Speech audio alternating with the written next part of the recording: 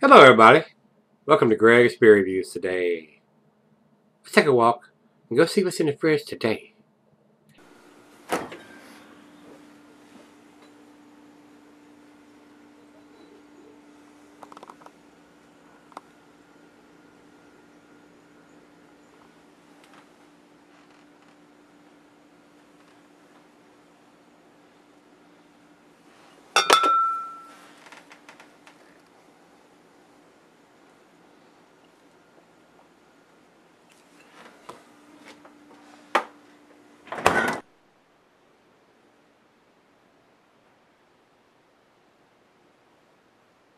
Hey everybody, thanks for stopping by Gregsbeerreviews today.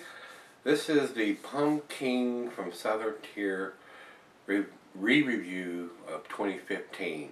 I reviewed this beer twice already, guys, and was not impressed either time.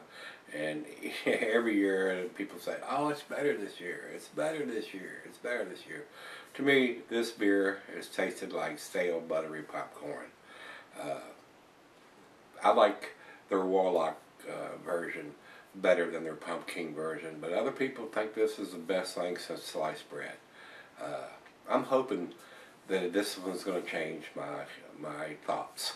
So if it does not, this is probably going to be the last time you'll see a Pumpkin review by this guy. I'll give it. This is the third opportunity. Strike one, strike two. If this is strike three, it's out of here. So I'm hoping. I'm a reserve judgment. I'm hoping it's going to blow my hair back and my socks off, guys. I really, really do. So let's see where this one goes. There is, according to what Rate Beer's got here, they started doing this in 2007, and they got it all the way up to 2014. This is a 2015 edition. I do not see that listed here. The label that Beer Advocate's got is different than this one. They changed the labels. In 2014, it says here a new label design with orange, white, and green, and that's what this one's got. It's got a little green on the bottom of the label. 8.6 alcohol. Southern Tier Brewery, Lakewood, New York. Brewed with 2 varieties of hops and 2 types of malts.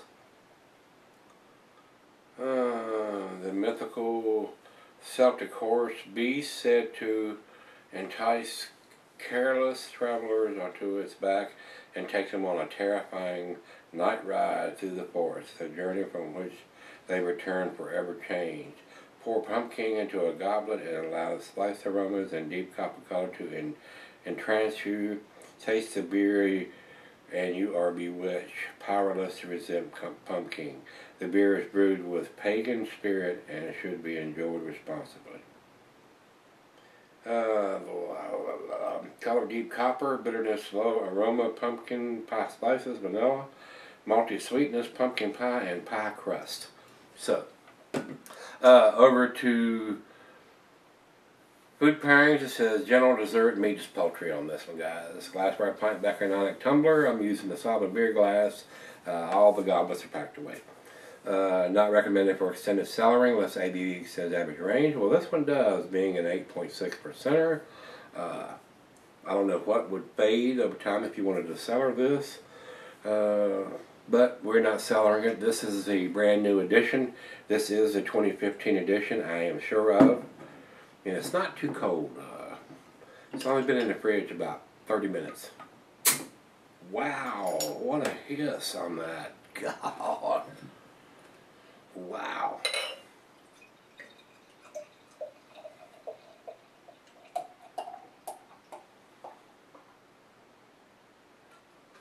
Big carbonation. About a finger and a half of head on that pour. Very clear. Very orange, a tangerine, maybe a tad darker, maybe to the pumpkin color, yeah. Like the label. Nice orange color.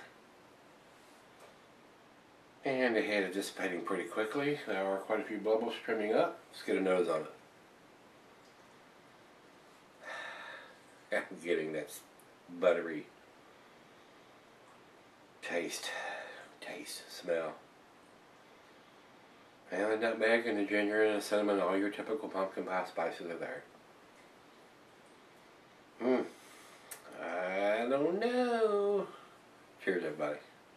Happy Halloween.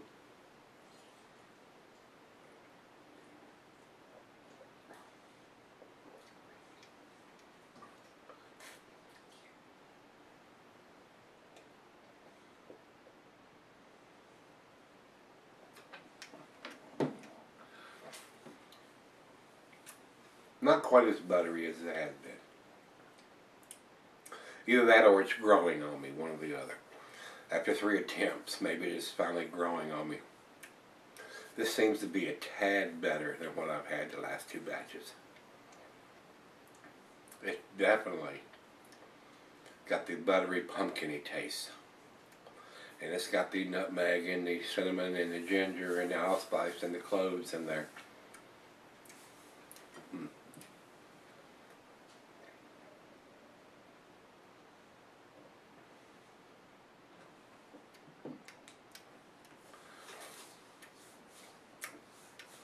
I think it's more just it's growing on me after 3 different attempts to finally get one that's not quite like stale buttery popcorn, but this one still has that sweet buttery taste to me, but it's not overpowering like it has been.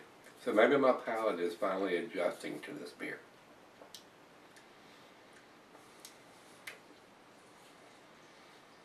Definitely more buttery than all the rest of the pumpkin beers I've ever had. So, I don't know exactly when this was produced. I'm not seeing a date on the bottle, but I know it's this year's edition. It's not on, I don't see it anywhere on the top unless they've got it down here on the bottom somewhere. We'll take another look when I come back, but I'm probably going to give it a better grade than I had before, because it doesn't seem to be quite as buttery as it has been. And I'm not getting that stale popcorn taste. But it is definitely different. Just like the one we did yesterday, the brewery beer. It was definitely different and a more sour tart taste and less of the pumpkin spices. Where this one has more of the pumpkin spices, but it's got that, and depending on the pumpkins they've used, whether they're that butternut squash or something like that, sometimes that will lend a different taste, a more buttery taste, a more sweeter taste, a different taste than your typical pumpkin would give you. So, well, let me let her try it, have a sip or two, and we'll come back and do the final chugging grade on this one, but I think this is going to get a better grade than what the last 2 got. I'll be right back. Alright guys, I'm back. Been sitting on about 30 minutes or so. Better than it has been. Not quite as buttery. Not getting that stale popcorn taste. It is a little better. I will give them that. It's a little better this year than it has been. It's got all your pumpkin pie spices, and with that sweet buttery taste, I'm getting the pie crust. It's just better. It is better. I will agree. It is better. Not either. My palate is more accepting to this style of beer with this sweet buttery taste, or it's better. One or the other. Final chug.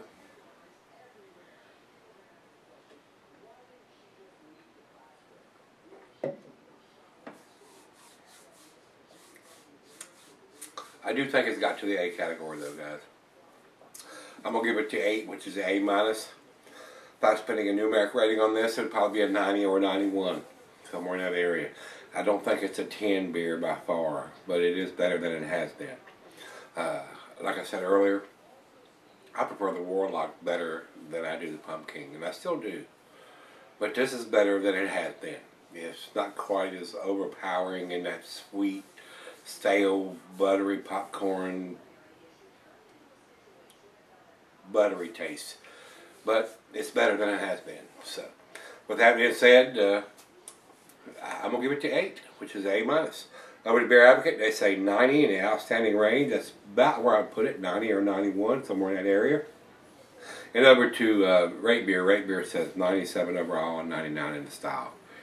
Wouldn't quite go there, but there are many, many, many people that agree with that and say, oh, it's the best pumpkin beer I've ever had. It's a 9, it's a 10, it's whatever, it's 11. But it's not quite there to me. But it is better. It is better than it has been. So I did enjoy this one, and I would buy this again. But I'm only interested in drinking this style of beer, or this beer, at this time of year. Somewhere at the end of October, 1st of November. Somewhere between the 1st of October and the end of November. Somewhere, that's when I'm interested in drinking the pumpkin beers. So, not interested in drinking them in January or February or in June or July. By then, June and July is too early for that style of beer, in my opinion. And after Thanksgiving has come, I'm more interested in the Christmas beers and the stouts and the darker beers. So, it was good. I enjoyed this one. So, that's what we got on this one, guys. If you've had this year's edition of the Pumpkin, the 2015 edition, let me know what you think. And I did enjoy. I like this one a little better than what I've had before. So, it's an improvement. So, we're going to get out of here. Come on back tomorrow. Let's see what's in the fridge. See you then.